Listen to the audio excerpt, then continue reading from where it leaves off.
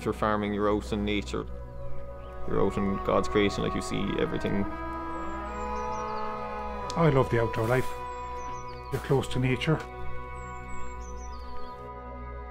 Just take this morning now.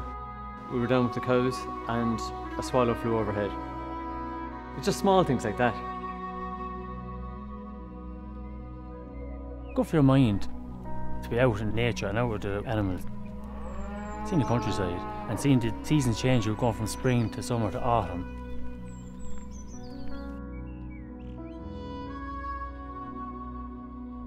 You know, just to hear the birds chirping there and just kind of the stillness of it and just the natural sounds coming around you.